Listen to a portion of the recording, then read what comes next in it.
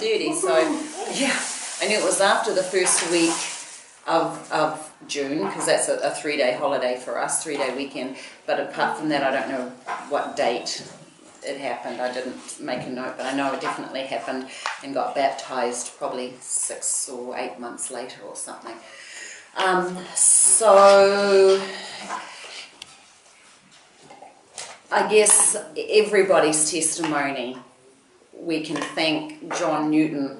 He pretty much wrote everybody's testimony. I once was lost, but now I'm found. I was blind, but now I see. So we can all just sort of say, well, thanks to Mr. Newton. That's it. We don't, end of story, shut the book, we're done.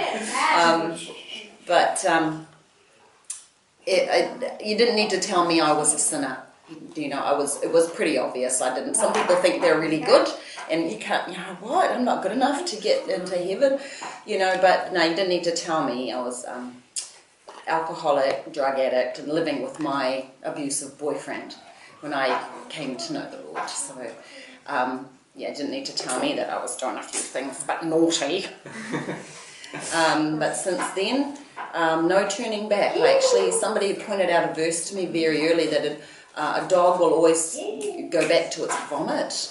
And I just determined before the Lord, this dog was not going to go back to that vomit that was in the world, all of it. I just did not want to go back there. It's awful. It was just awful. Just the friends, the people I knew, acquaintances, the people, we knew where we hang out, the things we did, just awful, car accidents, and go before the courts and get your license taken off you and pay big fines. It's not fun. Who wants to go back to that? Vomit. Vomit's a really good word,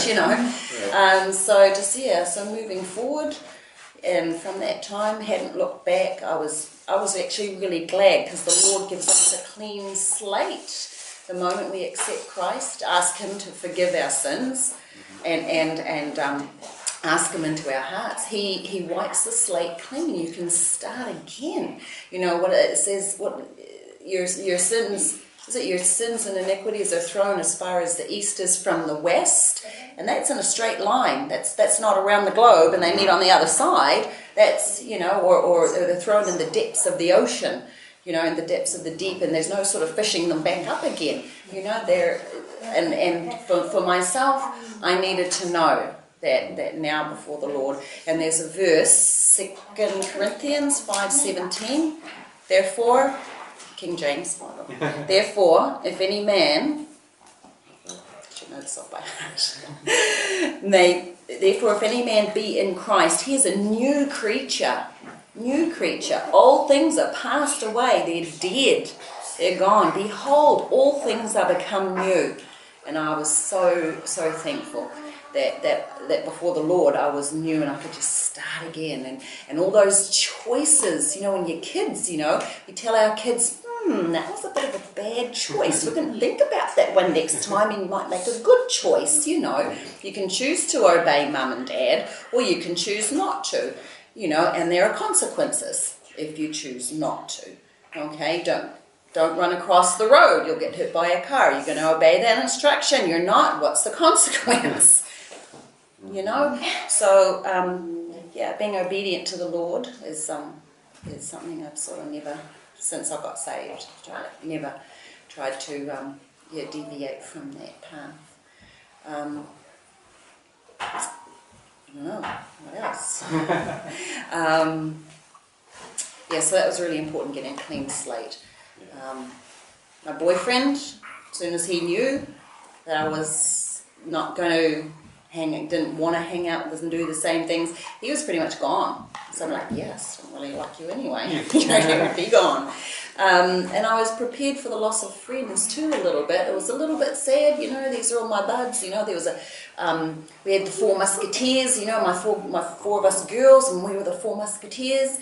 I'm not friends with them anymore. It's just the Christmas cards just got less and less every year.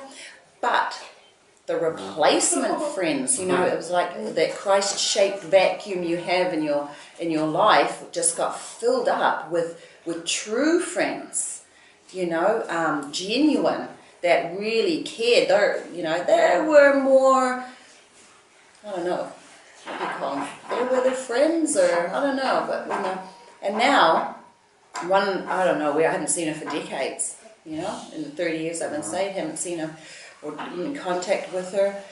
A couple of times maybe I bumped into the other two, but not really. And no regrets, The last time, one of them, once she moved to Australia, I took her to a rally, or an evangelist meeting, and she came along, and every time, so there was music, and that was fine, but every time somebody got up to say something of depth, something really important, she'd go out for a cigarette outside. And then she'd come back when the music started again. And then we were leaving, walking back to our car, and she goes, "Oh, Sally, that was okay, but don't invite me again, because I probably wouldn't go." And I says, "Well, Lisa, if I didn't think it was important, I wouldn't have invited you." So, there's your opportunity. And before the Lord, my hands are clean. That's her choice. Again, her choices, good choice or bad choice, broad road or the narrow way. That broad freeway, you can be in different lanes. You could be the Buddhist lane, or the, Muslim lane, or whatever these lanes are here, the good works lane, or it's the tiny little off-ramp that's like a really small and narrow and rough, and it's the narrow way, and it's the hard way. It's not easy. It's more like a goat track, really, and few find that way, because most people are doing this, and so few. So there's less of us, but there's more genuine around the world, I think. So, yeah.